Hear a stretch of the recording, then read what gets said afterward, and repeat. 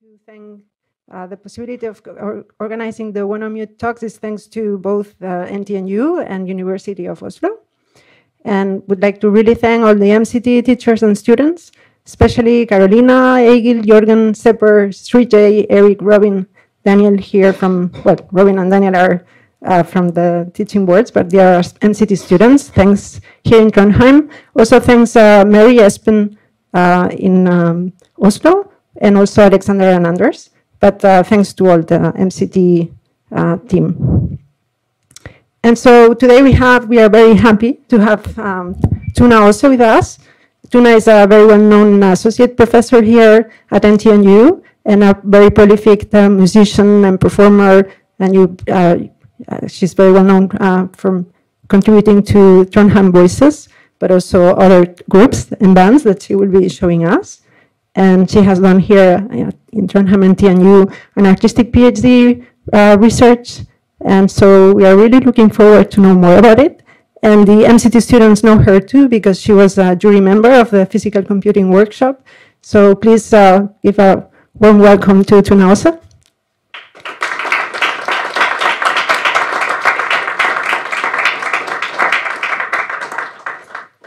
Thank you. I'm very happy to be here. And I will start just doing a short solo performance, and then I will talk and give some examples and so on. So let's hope everything's working.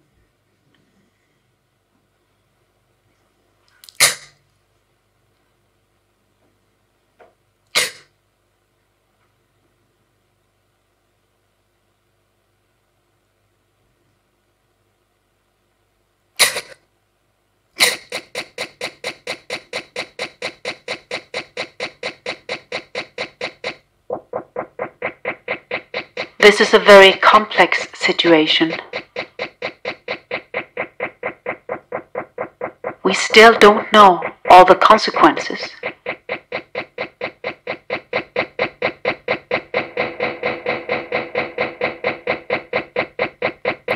We need a thorough research and a serious discussion. That will take some time and effort.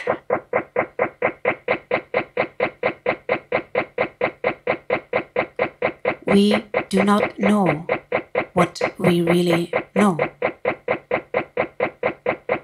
We do not know what we really mean.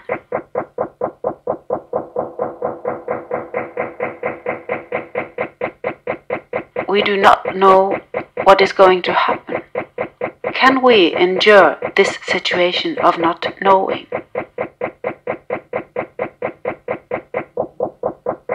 Can we respect this situation of not knowing?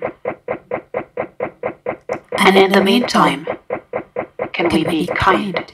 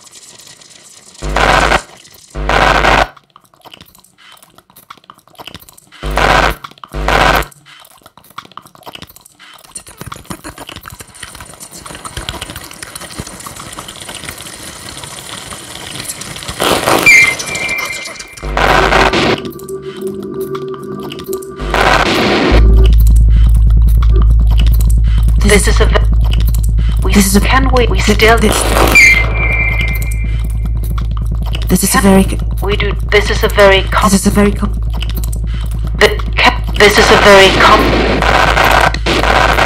we still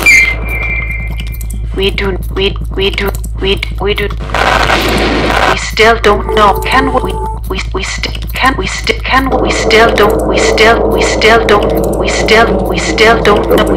we still don't know.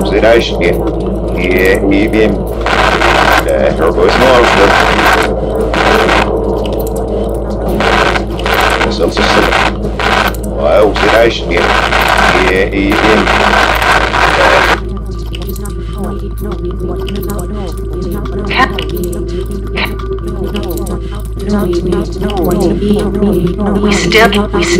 can this. We do this. We do. This is a very. This can. This is a very. We do this. We do not.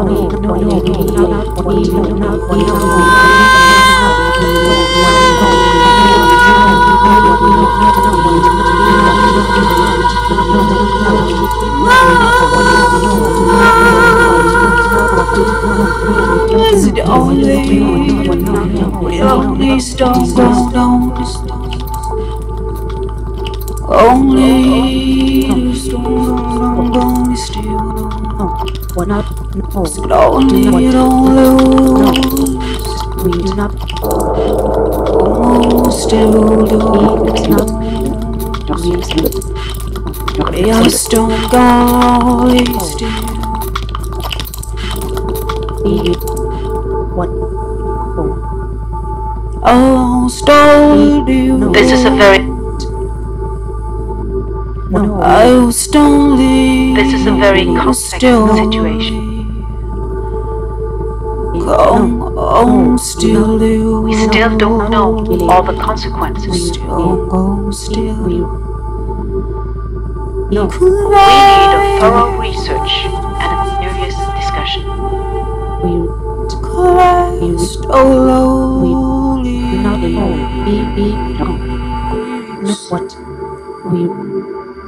We do not know what we really know.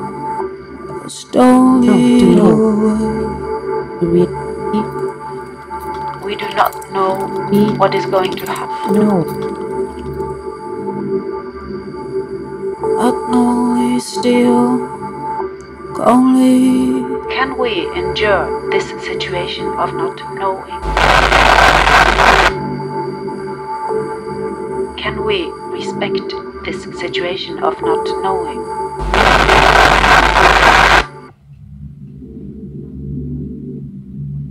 And in the meantime, can we be kind?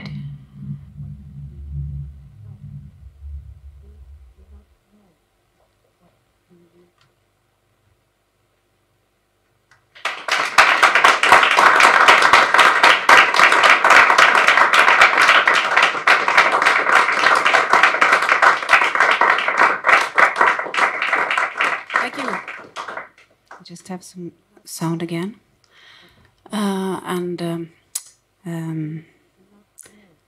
just check that everything is no delays or something is going on. Ah, there it is.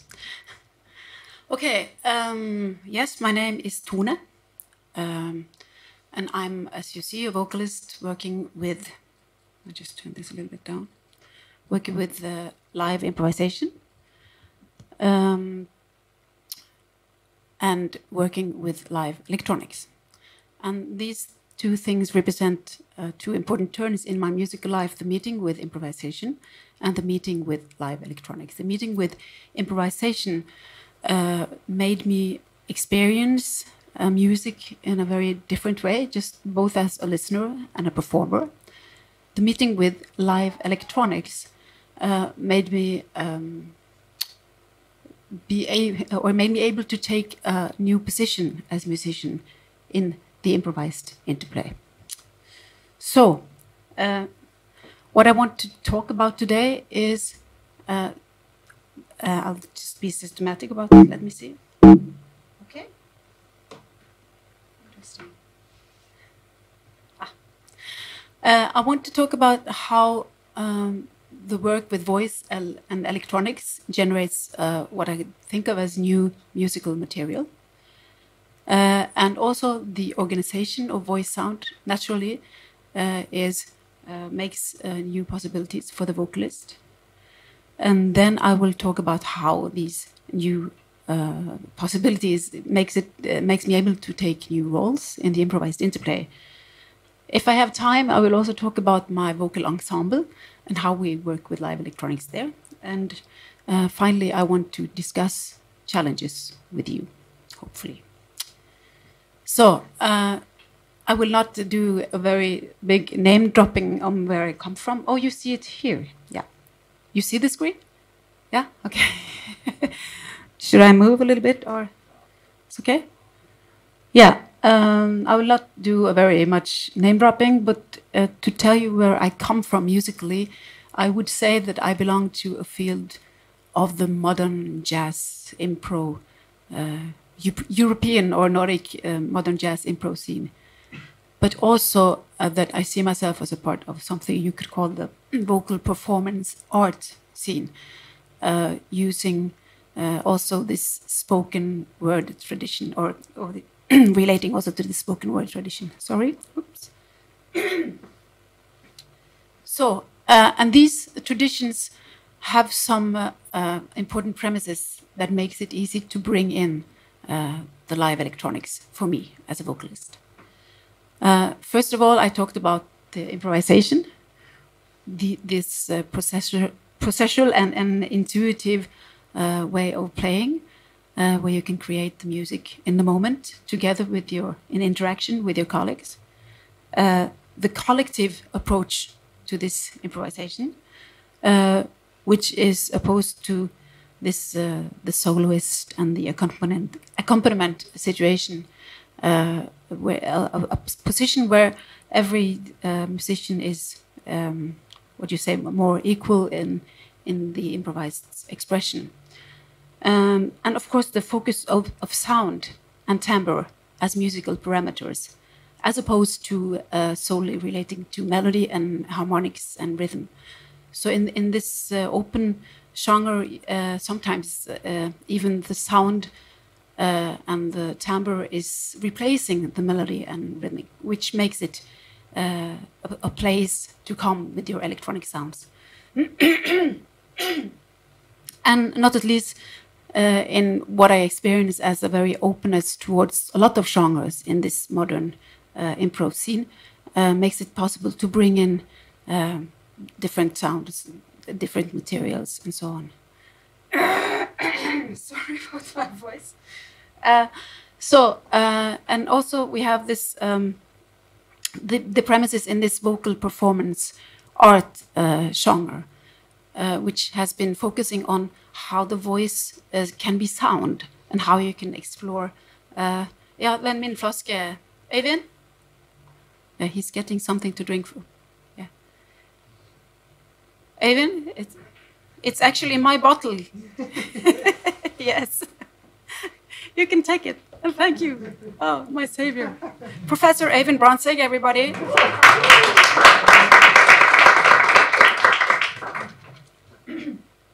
So, as I said, this vocal performance art tradition of exploring voice as sound, and also how this tradition and the spoken word and the sound poet tradition really uses text in different ways and dissolves text and use it abruptly and use it as sound more than meaning, which will I come back to.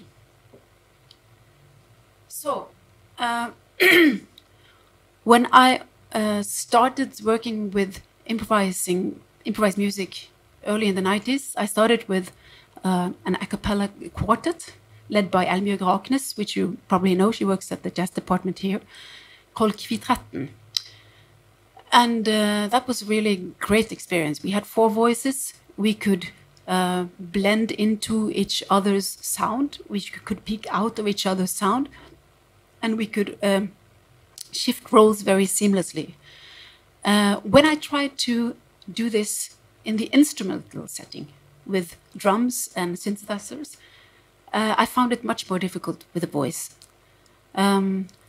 Every time I tried to accompany something or make a comment or go into other layers of the music like I could with the vocal ensemble, my voice came out more like human utterings.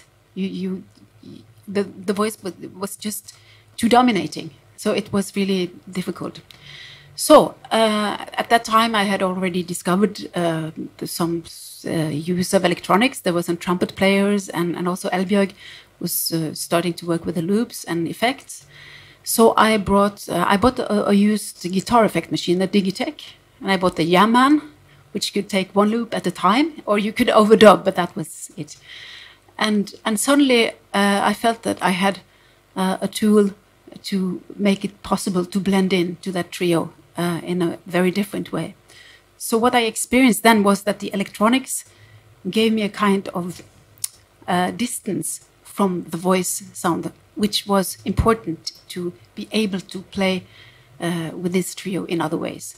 I'll just play a little example to show you what I mean. This is from the trio many years later, but still I think it's possible to see what I'm trying to explain here.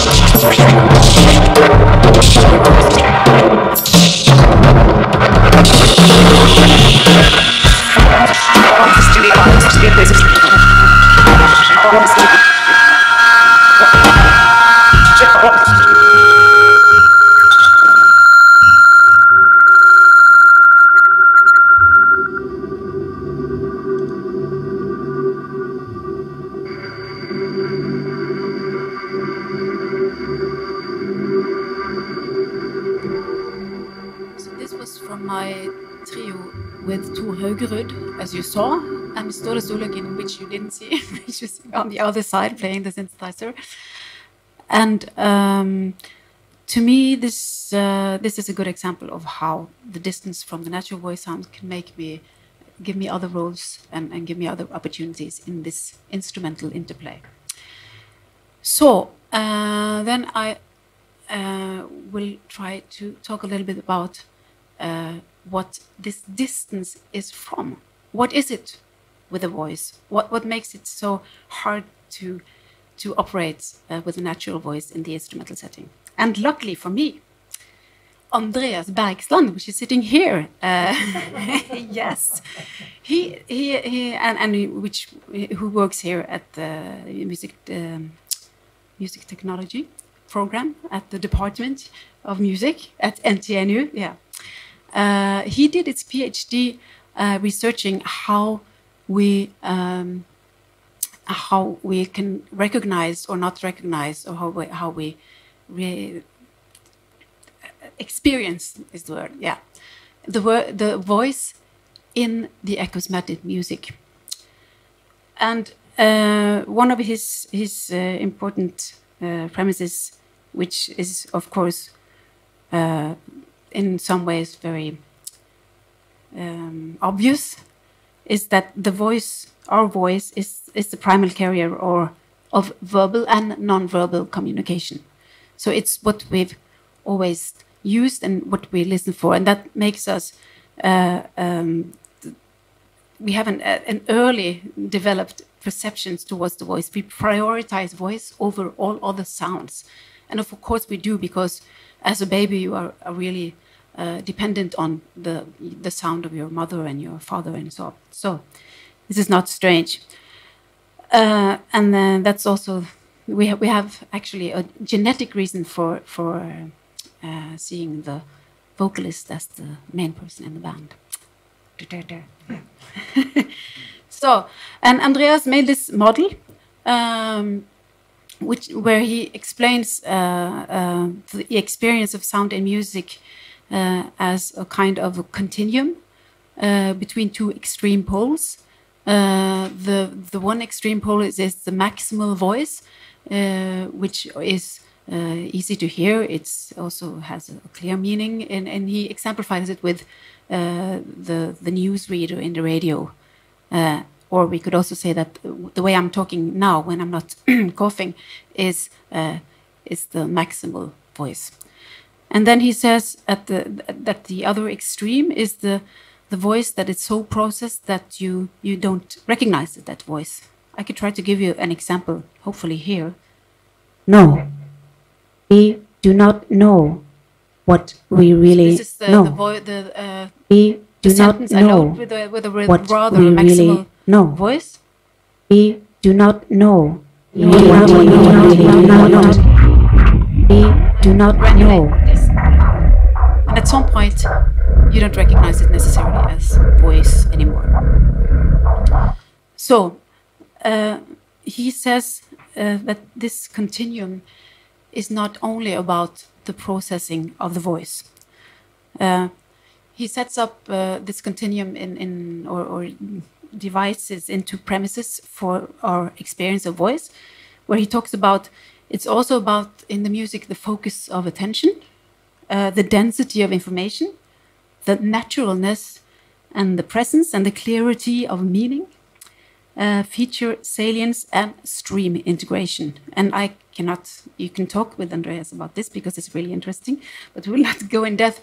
But one of the things that really made me interested was the meaning in the voice. Because the voice is a carrier of meaning. We usually think about words as meaning, as I use now. This is meaningful, you can understand me, and so on. And composers who work with the spoken word, for example, Kathy Lane here, she sets up a kind of continuum between words as defining the real world and music as defining an abstract word, which I can go along with, and in some way it's very what do you call it? It's very overlapping with Andreas' model in a way. But I think when we talk about meaning and words and voice, there's a lot of things you do with your voice that means something without being words. You can make a sound with your voice, and you can express an emotion. Actually, it's hard for us to make a sound without bringing in any meaning. A totally neutral sound, what would that be with a voice? And this continuum between maximal, minimum, real world, abstract world, and Andreas also calls it the central zone and the peripheral zone. To me, it's very much about the same things happening, and it's at this. When I look at this continuum, I think that, or I experience that this access to meaning that voice has is a blessing and a curse. And that's my experience as a vocalist, because sometimes it's so difficult to avoid this emotional meaning area when you want to and only move into this abstract field of music. On the other hand, and as I probably demonstrated when I started today, words are so strong, and to bring in the real world is really also a really great opportunity that you have as a singer. So to me, why am I interested in this? I wonder, and why am I talking so much about this? Because it's, of course, a very intuitive thing. But to dig into those things has really made me aware of what my artistic material is. And that as a vocalist, being able to go into those abstract peripheral zones makes it possible to work with that as an artistic material in itself. So I will try to give you some examples of how I think I play with these zones in this duo with my friend and colleague drummer Thomas Strøn. He plays with both drums and electronics, and it's not always easy to hear who does what, but I'll give an example where I think that I'm using these zones as artistic material in the interplay.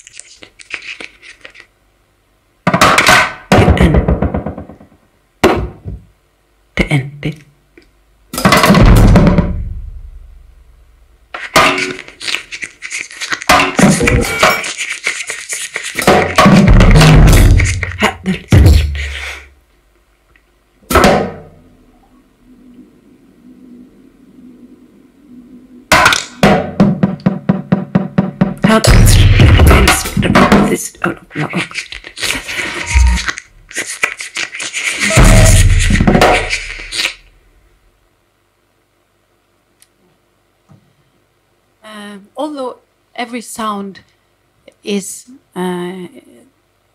always a part of this continuum between the zones, I also think about sounds as a sound quality in themselves. And this is also more intuitive than it's kind of analytical when I work.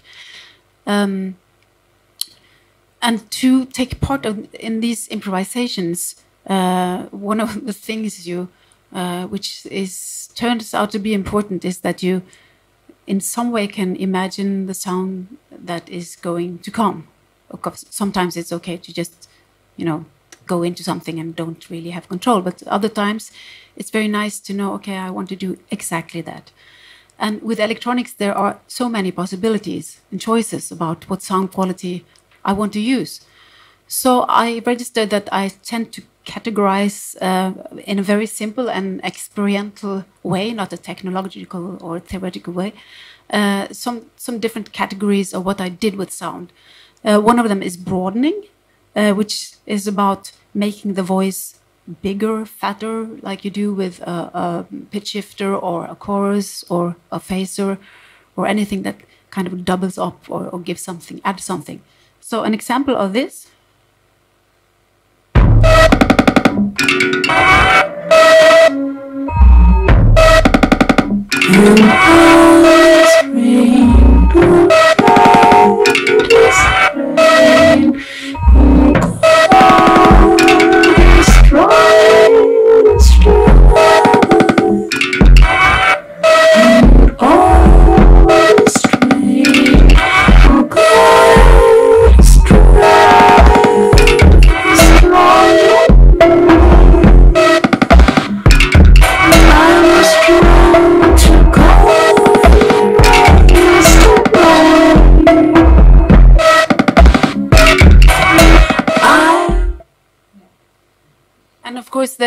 This was also me and Thomas Strøn, which also the next example is what I call narrowing. When I filter my voice, I feel that I kind of makes it smaller and tighter. Just a small example of that.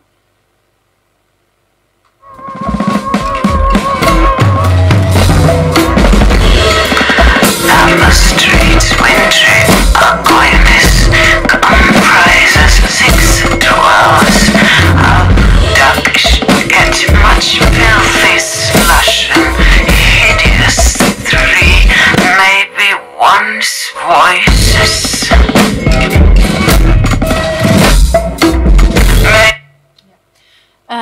And then I have called something placing, and this isn't something you recognize from production, post-production. Every time you work with a reverb, it's about the room. Where are you close? Are you distant? Where are you in this room? And this is something that is important, an important material actually that I noticed that I play a lot with: close, near, distant. But the next example is about that, but it's also about what I call reconstructing the voice, and that's what you do when you use granulation, you slice it up, you have different ways of making the voice very different. In this example, it's just which I like it, that's why I play it. It's with Marilyn Masur, Danish percussionist. And what happened was that I made a kind of granular loop that I placed in a bigger room, and this was what started out the whole improvisation. And so it's what's in the bottom is kind of my reconstructed voice, and then the rest is working with, among other things, placing.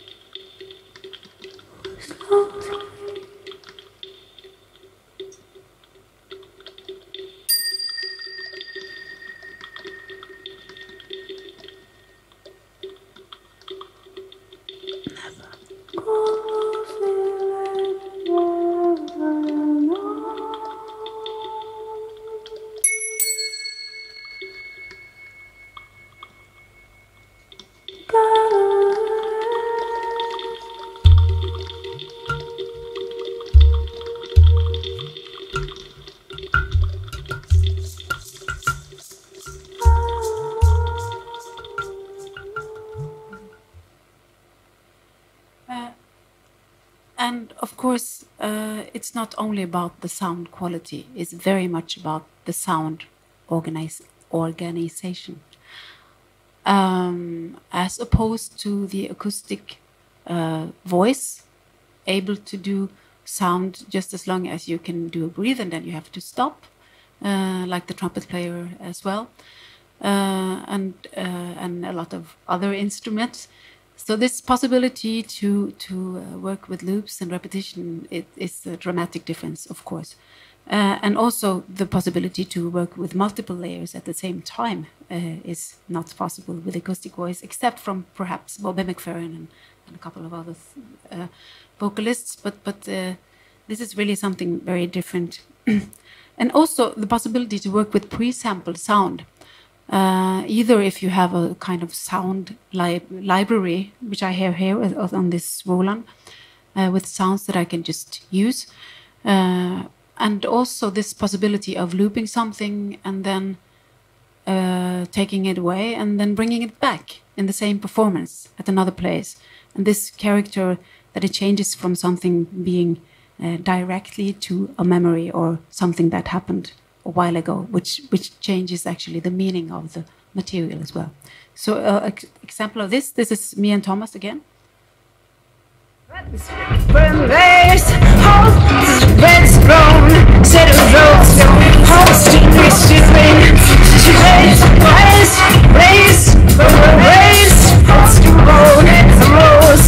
All stay resting, gon' stay warm.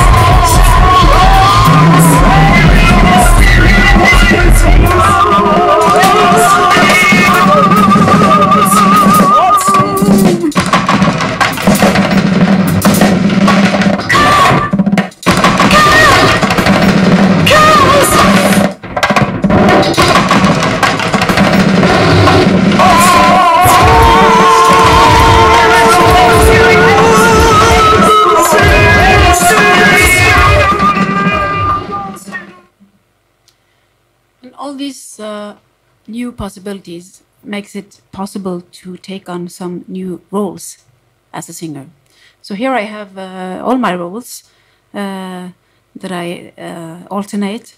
The singer, of course, with melody, with or without words, often in the musical focus, often with a natural voice, close to the central zone, if we use Andreas' model.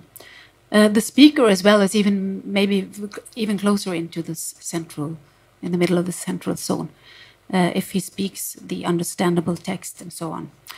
But then we have the sound maker, which is not in that kind of focus, which can add color to or accompany or comment or interact with the other musicians, where you don't experience meaning that much, and you are moving towards this peripheral zone. And then you have the role I maybe use mostly, the sound singer, which can move between these positions in the interplay, partly being here, partly being there, and these transitions in between. And I will show you just a few examples, because in different settings this can be harder or easier to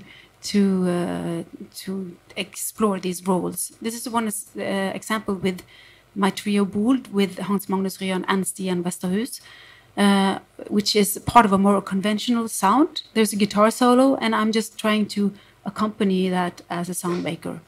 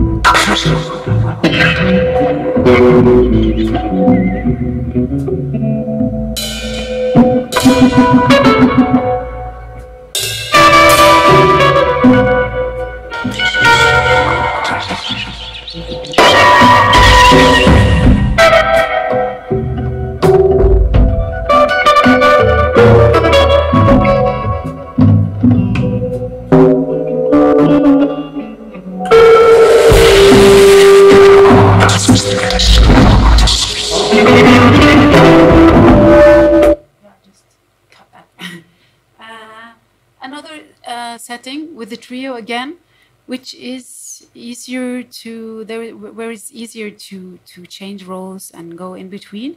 This is from a project we did called Skylab Audiovision, and this is an example where I think I use all these different roles and change between them, working with multiple layers, taking the text, the singer role, and repetition and samples and so on. So.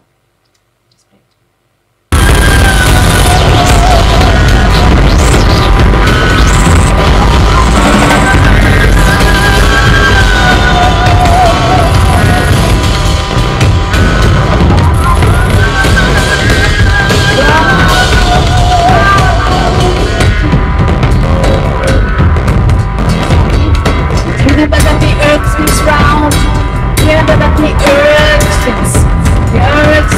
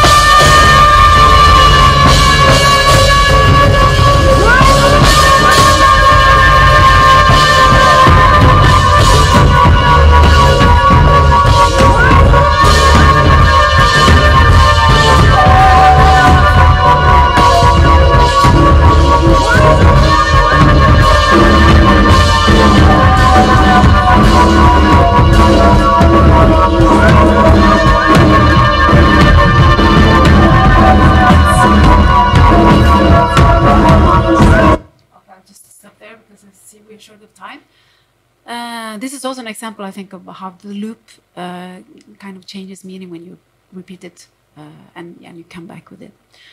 I'll have some time, I think, just to talk briefly about the vocal ensemble. I was a leader of Trondheim Voices.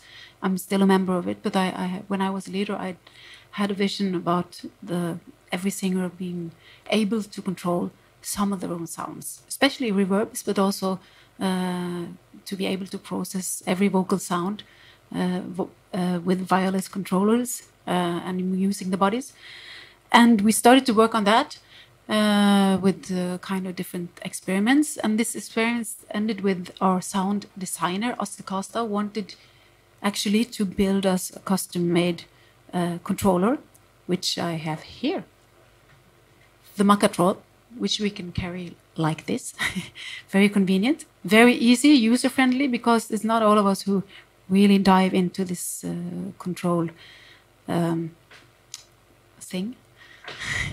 So, and this of course, as I said, this blending is not a problem in the vocal ensemble because we have voices, all of us. But what it does is to bring in this more abstract world that I talked about and creates another dimension to the vocal ensemble. Just a short example of this. Okay, I'll take the video.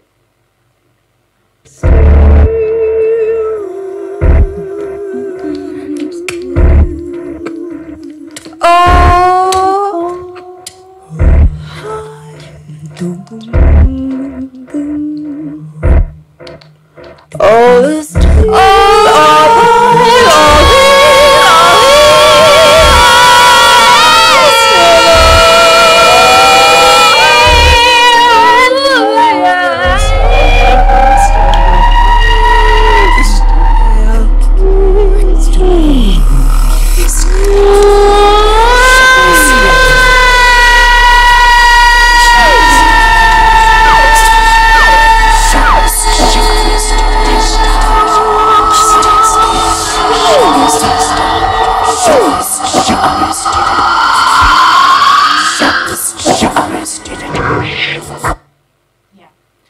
And finally, yeah, I have 5 minutes. Yes, great. That was just a short example. I could talk a lot about that, but you can ask me afterwards if you want to. Finally, and for a short discussion afterwards, I want to mention some challenges that I experience. There's a lot of challenges, and I could talk a lot about all of them, but I would like to focus on the challenge by using these instruments that I experience. And one of them, and it's very much about habits and possibilities, and also about control and not. So one of the challenge is about repetition, because this equipment makes it so easy to work with repetition and loops. And I think there's a really thin line between when you come into something that is a long stretch which is hypnotizing and a long stretch which is static and not developing. And there are ways to work around this, but it's also, I think it's something in to have your mind set on. At least for me, I have to really work with getting out of this constant repetition mode and daring to make breaks and shortcuts.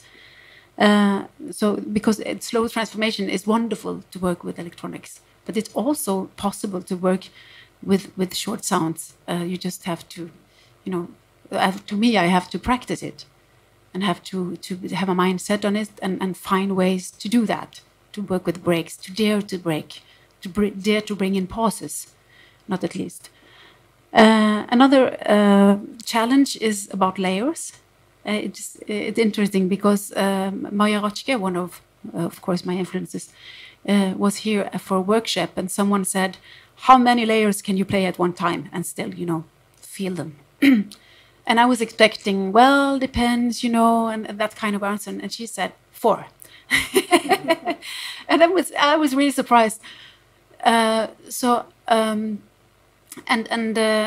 was very nice that she said that, because at least there's a limit I think of it as, you know, in Norway you would say having balls in the air. How many balls can you keep alive? Or when is the ball dead?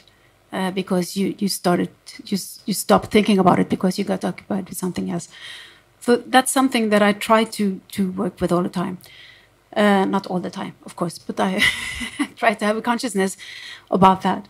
And the setup. This is a challenge I also experience working with T-Amp, which Øyvind and all of these challenges we have talked about in the work with T-Amp, which Øyvind Vansek leads.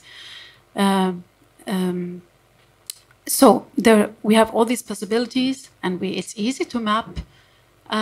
So it's very easy to change your setup all the time. But at what time do you kind of get your instrument in your hand if you change it all the time? And to me, that leads to the second question. Also, what are we after? Are we after the really complex things happening, or are we? There is a balance, I think, between being an improviser and having a kind of intuitive relation to everything that's happening, and also have it in your mind and in your fingers, and the ability to take chances and to push buttons and don't knowing what's going to happen, which is also a fantastic opportunity, of course, in music technology. But this is a balance I feel can be a challenge sometimes. Okay, questions? Yeah.